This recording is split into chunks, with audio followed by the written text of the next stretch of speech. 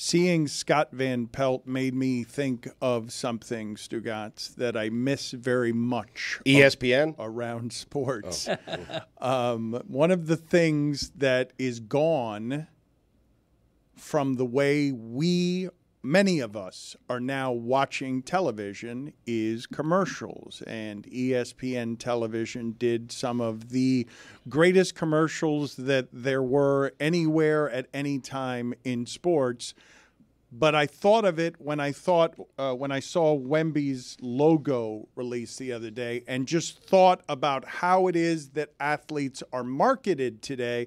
And in the streaming age, the relevance, the importance, and the quality of commercials has died, where you do not have athletes being supported. I don't think. Now, you can help. Please correct me if I'm wrong, because keep in mind, I'm speaking from a place of ignorance. At this point, I see very few commercials when watching television. So maybe there's some sort of campaign out there that I don't know about that sets up the next Michael Jordan the way Nike originally set him up, with Spike Lee commercials that were so artfully done that it didn't even matter that Michael Jordan as an entity wasn't terribly quotable or magnetic as a personality. They just framed him in a mythology in the commercial making that made it seem like he was a transcendent god with the best marketing package that anybody could buy. They were right. Nike has now made this for Wembanyama as a logo. And yesterday it was controversial. They released it during the eclipse, and the extraterrestrial sort of spider feel of it, I thought, was unbelievably cool. I thought, when this guy is running this sport, as he's going to be if he stays healthy, this as a crop circle type of extraterrestrial, this is from another land, another galaxy logo, I thought was exceptional. Did you guys have any reaction whatsoever to the debut of the Wembanyama Nike logo? Because the marketing around this guy, Nike's got a real chance to show people again why it is that they've dominated the marketing space with not just their sneakers, but the way it is that they sell athletes. So I saw it for the first time, obviously, yesterday as well, and I thought to myself the same thing that you thought. Wow, that's really, really cool, but also I don't think you and I are the people who determine what's cool. So I have no idea. Like, what I think is cool, I have no idea if younger people think it's cool. Well, answer my question about commercials. Is there a campaign right now that's selling any kind of athlete in a way that's making them greater than, in terms of personality, than their natural personality? Because I don't think in the history, is it Weidman Kennedy? Those ESPN Sports Center ads are among the best in the history of commercial television. But I think Nike, we can all agree that in the history of marketing, there have not been a lot of American entities ever better at marketing than Nike. I agree they're great at marketing, but you are not allowed to say that this is cool if you did not think the eclipse was cool. You just can't. Nope, you're not allowed. Why? I can't? Correct. No, not Why? allowed. Because this was cool because it was marketed and tied in with the eclipse. I feel like I'm going crazy that no one here thinks the eclipse is cool. I do. Except Greg.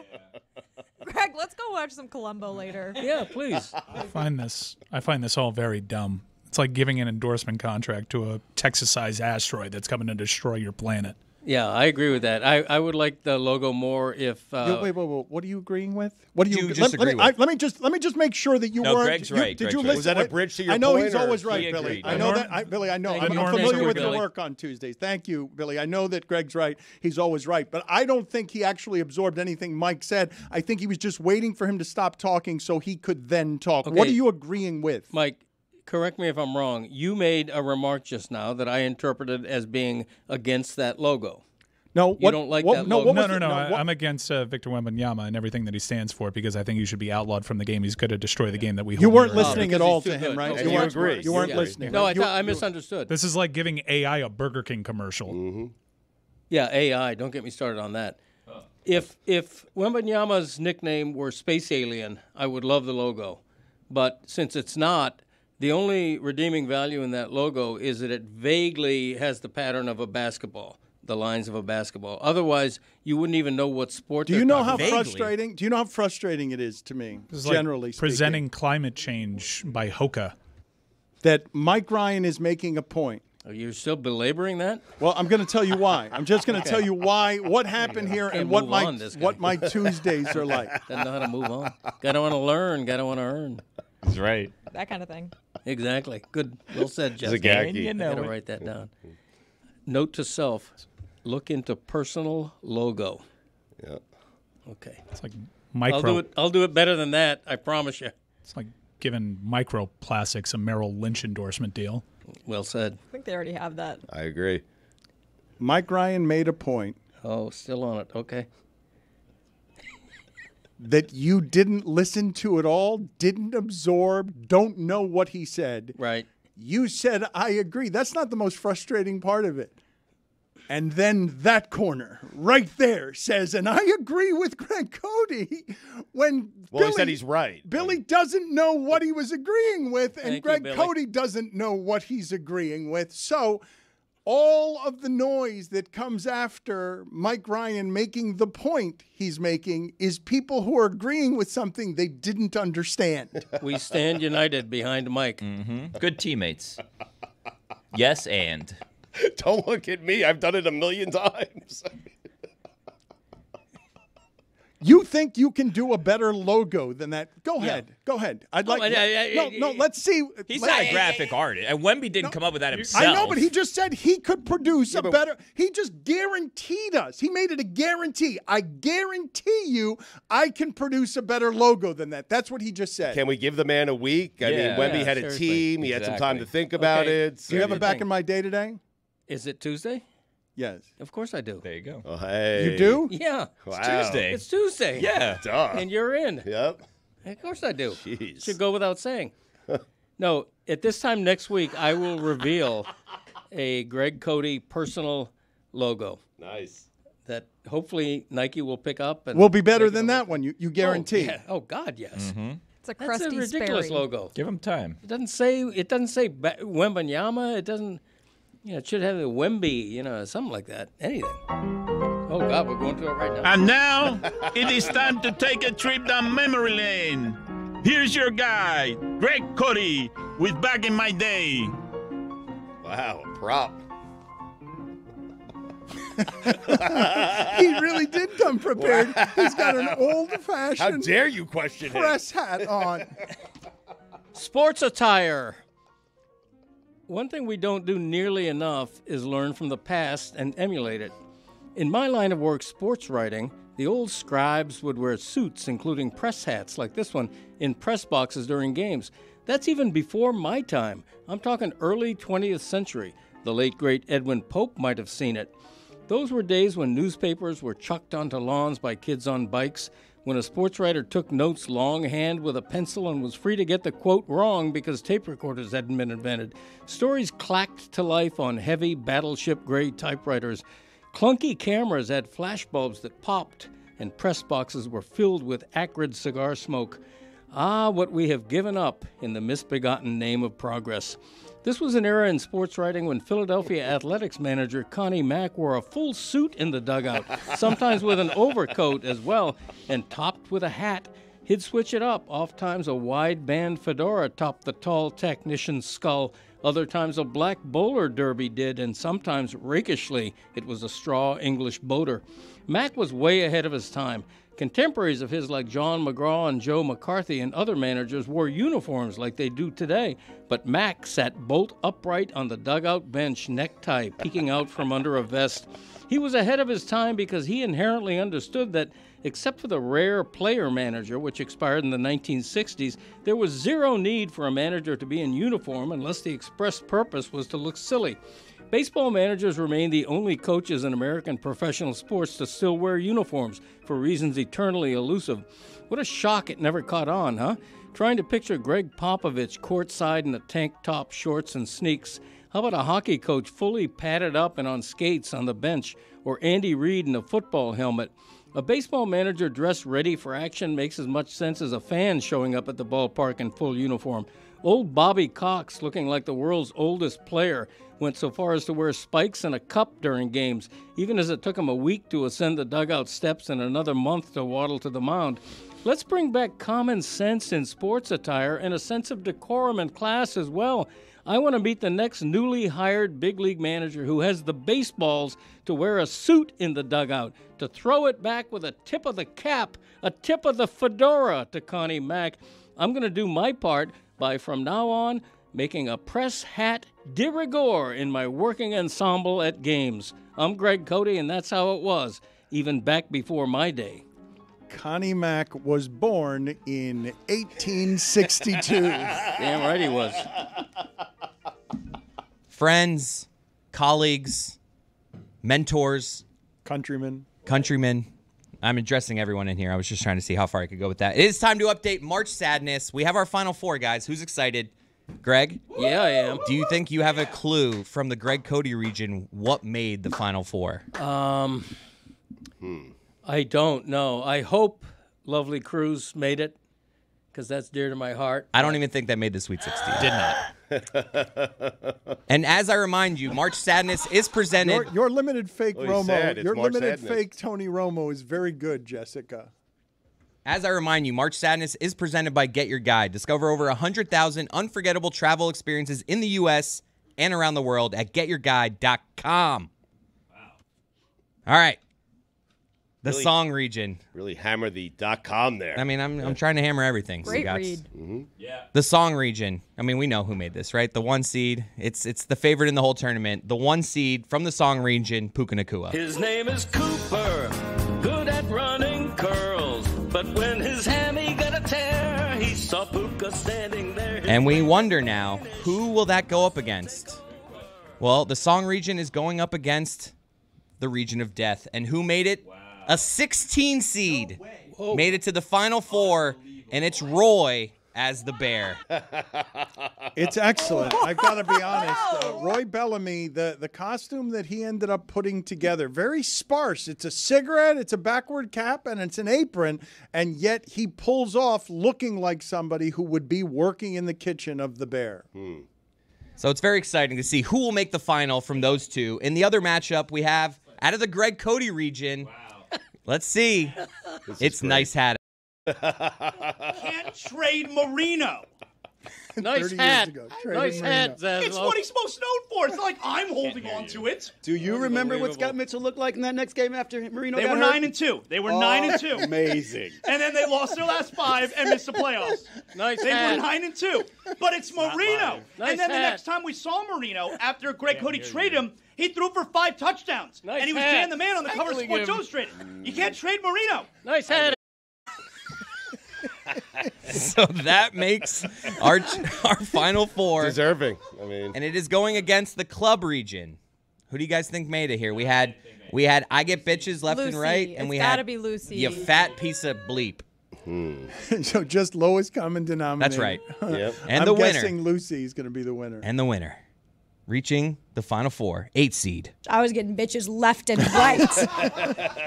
We need Lucy to win as a consolation prize for Caitlin Clark and Iowa losing. She's going to because come in second place. You could just rename all of March Sadness Lucy Rodine. This feels like Puka Nakua versus Nice Hat to me. Greg, you had a An all 50% Greg chance. final. Yeah. I like it. Her sadness is profound, right? Lucy, we have not been able to check in with her this week. Is she broken? Is she taking leave just because she's so sad? Yeah, I think so. No, I do think she'll be back tomorrow. But I mean, devastating 2 years for Lucy. Losing in the championship back to back. It's very Buffalo Bills of the Iowa Hawkeyes. Really. Except they did it 4 times. I know. Imagine if Lucy had to go through this 2 more times. Oh my God. Stugotz is getting mad at many of the people who have commentary about Caitlin Clark that's less than positive about her professional chances, the UConn women who are doing analysis, and this is part of what it is that you get. Caleb Williams is getting it. Everyone who's going to come into a league with expectations is going to have his or her critics. Really, what I'm upset about is just criticizing Caitlin in general for what she's done for the game and pointing out, hey, I have more rings. Leave that to me. Leave that to the media Do you want your game to grow or do you not? No, I did not go to my television set when Breanna Stewart was winning 4 championships with UConn.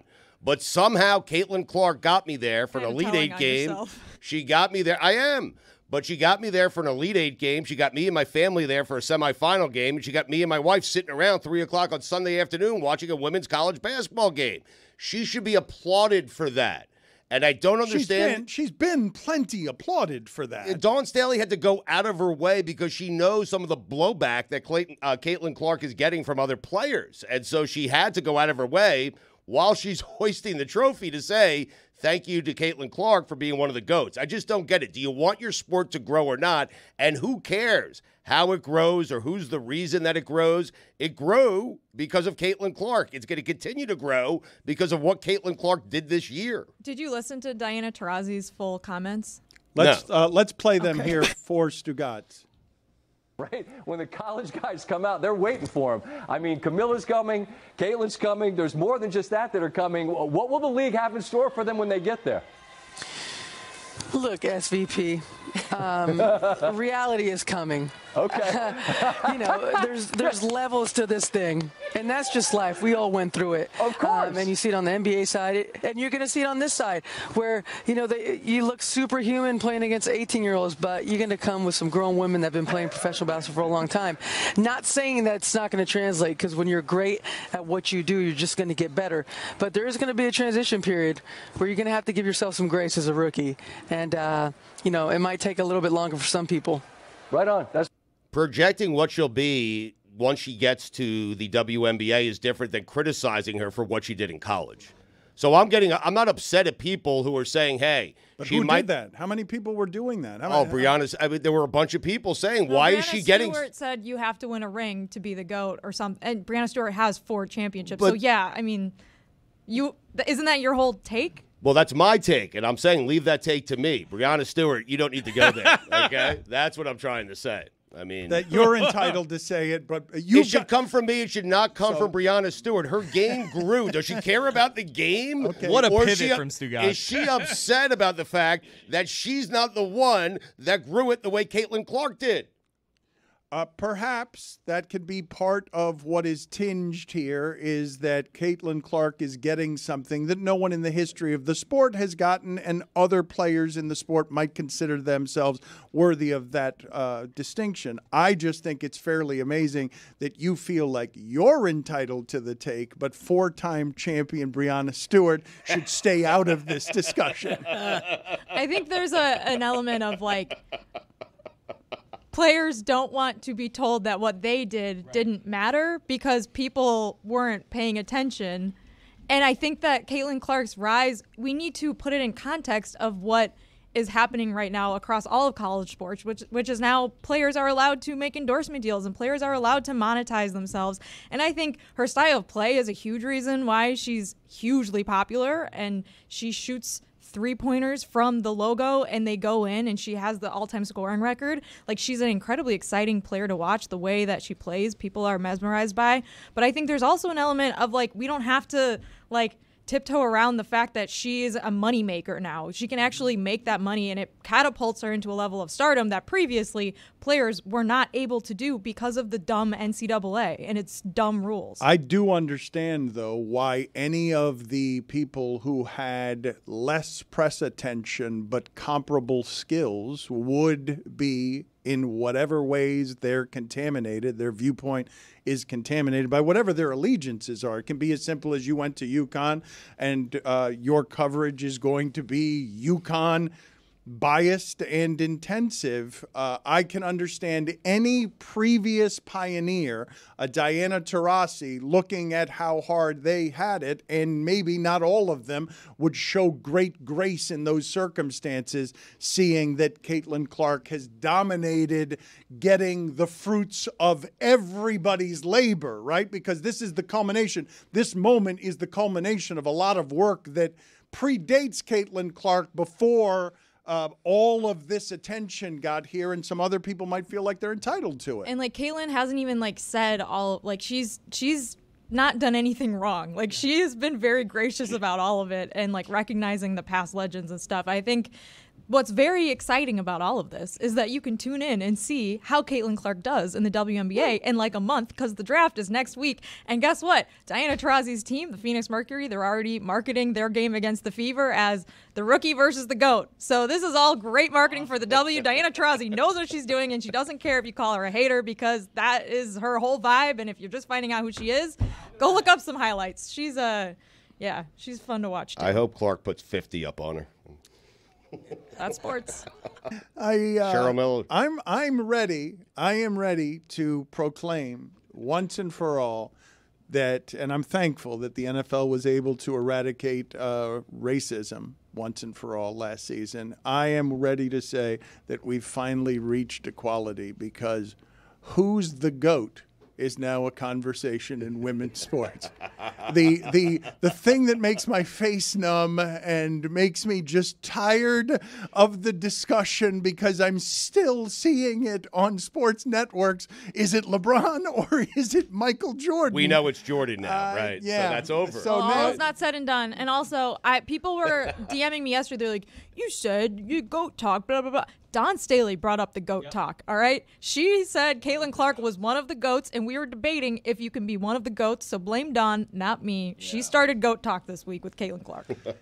It is one of the foolproof ways to always discuss sports in a way that's not going to interest me. I do find it interesting that a hot take. I was watching it in a sports bar where a lot of dudes were super into the game, and the Phillies were playing at the same time, and they asked for the Iowa game to have the sound on, and I heard a lot of takes in there that, were your basic level hot takes, which is, why is she going to go to the WNBA? Because she matters so much right now in college. And I understand that there's a brand awareness that comes with college that maybe Joe sports fan who hasn't really been paying attention to the W doesn't necessarily need to overcome for college, but she's a bona fide needle mover. Why would you doubt her at this point when Caitlin Clark has done more for women's college basketball in terms of bringing people into the tent than anyone else? Why would you doubt her, especially a lot of these Joe sports fans that are just coming around to the phenomenon and pushing it to these new heights by being casual observers of it? You don't think that's going to be there with the hype train when the GOAT takes on the rookie? I imagine that's going to be a really difficult ticket to get. And by the way, where do you go when there's a really difficult to get? When the primary market is all dried up, you turn to the secondary market. Well, who's the best in the secondary market? It may just be my opinion, but I think it's Game Time. Do yourself a favor. Download the Game Time app. Create an account and use the code Dan for $20 off your first purchase. Terms apply. Last-minute tickets, the lowest price guaranteed. In this case, you could see the GOAT or the rookie, and you could see exactly your seat and what the view might be of the GOAT and the rookie. All the fees up front, low price guarantee. If you, for whatever reason, find another price out there that might be lower, you alert Game Time to it, and they got your back, Jack. There you go. That's brilliant marketing, the GOAT versus the Rook, and you're going to see it throughout the WNBA, I hope. Caitlin Clark's going to continue to be a moneymaker, a great businesswoman for the WNBA, and bring nothing but positive marketing. However, it is perfectly fair to wonder and maybe even be a little, just a tiny bit skeptical, how are her talents going to translate in the NBA, where she's going against players who are 4 or 5 years older, who are veteran professionals, who are more athletic than what she's been used to facing. I read a criticism. South Carolina was pretty athletic. No, you're right, but again, it's on a lower level. And I did read a criticism that Caitlin Clark has a high dribble, which in the pros may be susceptible to athletic defenders stealing her. So, it's going to be fascinating to watch. I'm a fanboy. I love Caitlin Clark. I'm going to be fascinated to see how she translates to the WNBA, and I hope she kills it. But it's fair to wonder and question until she does. I agree with Greg on everything, and I also think that building rivalries is a huge part of sports, and why I think that this is all great, and this is part of what is going to drive eyeballs, because now you're going to have the Caitlin Clark doubters versus the Caitlin Clark will be Rookie of the Year this season and an All-Star and all these things. And I think what's great about the way the season is laid out is that there's not great for Caitlin Clark, admittedly, because she's not going to get an off-season, is that this all builds towards a draft, which happens next week, and then a few weeks later the season starts, and we get to actually just watch her play again. So I love that this is happening. I think this is awesome. I think just in general, like, this is what the sport needs. It needs people to pay attention to the different storylines and the different rivalries, and to wonder, how will her game translate in a defensive league where people are going to, like in the game on Sunday, Raven Johnson shut her down in the last 3 quarters. She only scored 12 points after she had that huge 18-point first quarter, and picked her pocket right before the half, was able to dribble away and hit a layup to put the Gamecocks up by 3 going into the half and kind of swing the tides for the rest of the game. Greg, doesn't it stand to reason she's going to be better in the pros? She's playing with, I realize she's playing against better opponents, but she's playing with better teammates. The game's more wide open. She's a great shooter, and she's an even better passer. Right. Like, to me, that was the most impressive thing about her, about Caitlin Clark, is her vision, her ability to make passes that I've never seen made before. Like, she was great. Well, you haven't been watching. That's fair. I mean, you've never seen them made before because great you haven't been watching. This is a great moment for women. I know many women don't see it right there, but Stugotz and Greg Cote pulling analysis out of their ass, that's equality, folks. Yeah. Thank you. Look, Caitlin Clark is a one-woman economy. He's like, you want more? I'll give you more. She's a one-woman economy, watch the game. and she's going to bring all that to the pros now. And the WNBA needs that. I hope that the momentum from women's basketball, which now sees the women's final rating the men's final, I hope that carries over to the WNBA, and I think it could, largely because of Caitlin Clark, and I hope it does. When we're looking at a number of 18.9 million, Jeremy, can you put that into some sort of context for me so that I explain to people over the week you kept breaking record ratings from game to game?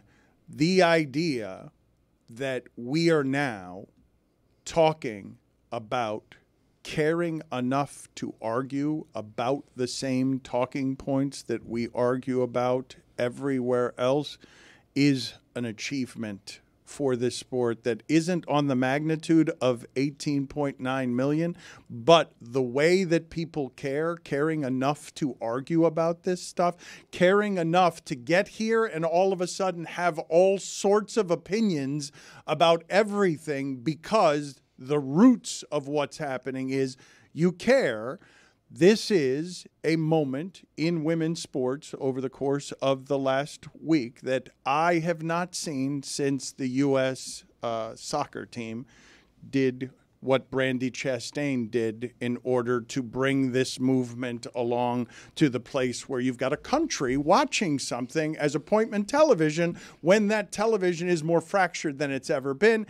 And I'm guessing that on Sundays at 3 o'clock during the NFL season, there's many an NFL game that's not getting 18.9 million.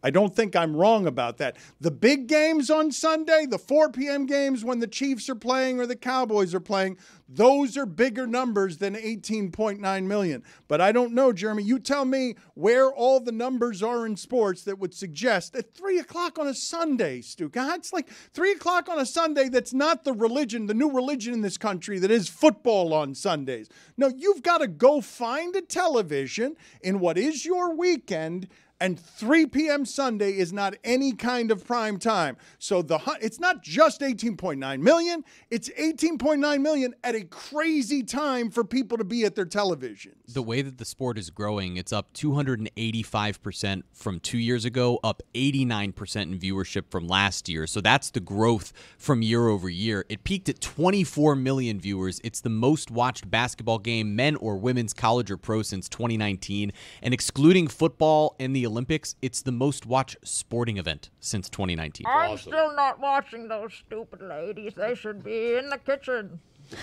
They can't even dunk except for the ones that have dunked, but I'm ignoring those ones. Small brains. Do I They're have not funny either. Do I have it right that the average 1 o'clock football game on a Sunday, the average NFL game on a Sunday, might not be doing 18.9 million if it's not one of the big matchup games? Average game was 17.9 million last year. Bigger than the average football game, Stugotz.